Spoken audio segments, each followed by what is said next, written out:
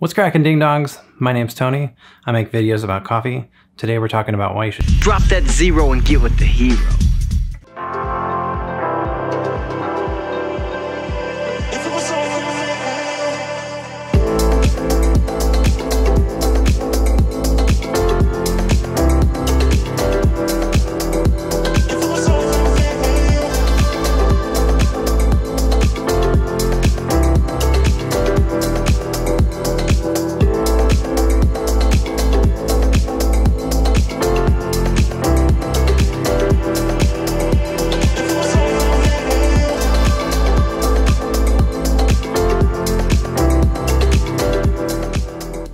I've had friends reach out about how they're ready to move on from the French press, but they don't want to go overboard on gear.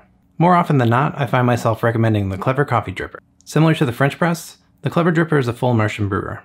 Full immersion just means to steep the coffee. A big difference between the Clever and French press is the use of a filter.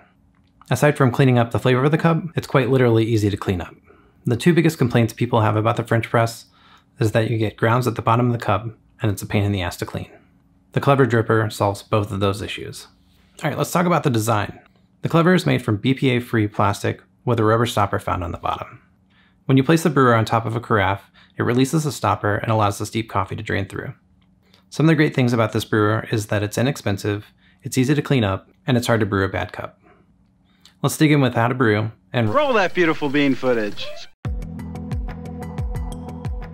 The gear you're going to need is fresh coffee, a Clever, a scale, a number 4 filter from either Melita or Filtropa, a spoon, a kettle, and a carafe. It's not necessary to have a gooseneck kettle. You can heat up the water in a pot and just transfer it to a measuring cup and use a large mug as your carafe. Start out by filling your kettle and setting it to a boil. Dose out 28 grams of coffee and grind it at a medium to coarse setting. The ground should appear similar to Kosher Sea Salt. Prep your filter by folding along the base and side. Insert your filter and add hot water to the Clever to preheat the brewer and rinse the filter of any paper taste. Decant into the carafe to preheat the carafe. Dose out your ground 28 grams of coffee. Give the brewer a shake to level the coffee bed and tare the scale. Start your timer and quickly add 420 grams of water.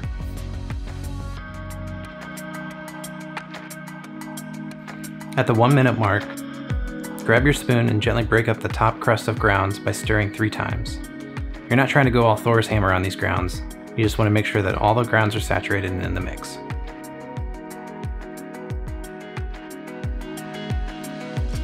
At 2 minutes and 30 seconds, place the brewer on your carafe and start the drawdown. Drawdown should take anywhere between a minute to a minute and a half, resulting in a total brew time of 3.5 to 4 minutes. Once the water finishes draining through the bed, grab your filter and toss it in the garbage. After that, you should have a tasty cup of coffee.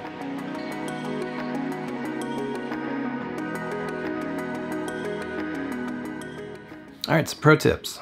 When you're adding water to your bed of coffee, you're not aiming for a slow pour similar to pour over, but you're also not trying to dump the water all out of control like a tidal wave.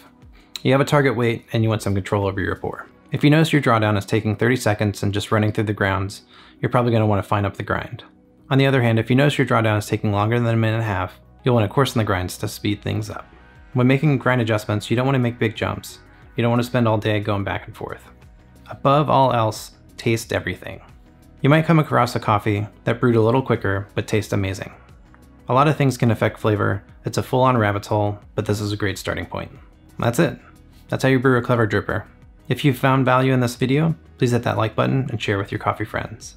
Let me know in the comment section what videos you'd like to see next. If you haven't already, tap subscribe and I'll see you in the next one.